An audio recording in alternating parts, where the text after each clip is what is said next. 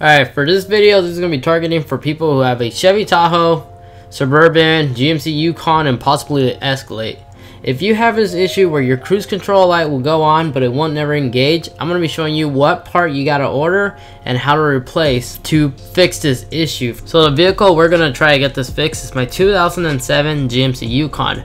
Now this issue is common between the 2007 to the 2015, I believe, General Motors SUV models. And to perform this fix, all we gotta do is order a brake light switch, which I'll have it linked in the description, for your year model. Okay, to locate this part we gotta replace, it's literally located right above the brake pedal.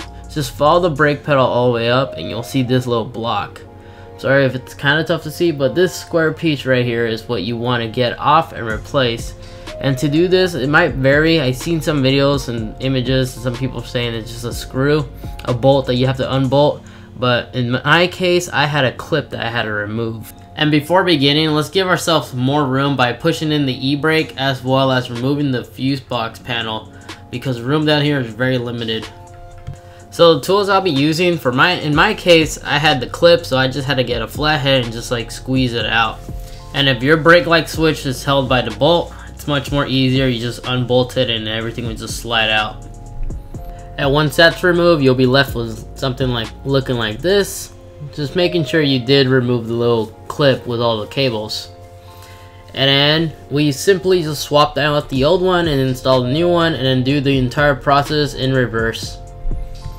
And then everything should gently slide back together, and just if you have the clip, just attach the clip up and then just pull down once it's actually connected, and it should automatically clip back on.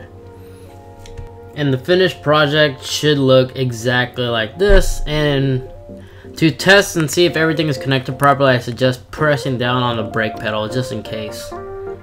And now we're driving, we're at speed, and let's now enable cruise control, and boom, cruise control is finally engaged. And that's, my friends, is how you fix your cruise control on these generation General Motors models. So if you found this video useful, be sure to smash that like button, subscribe for more upcoming car content similar like this one. But until next time, peace.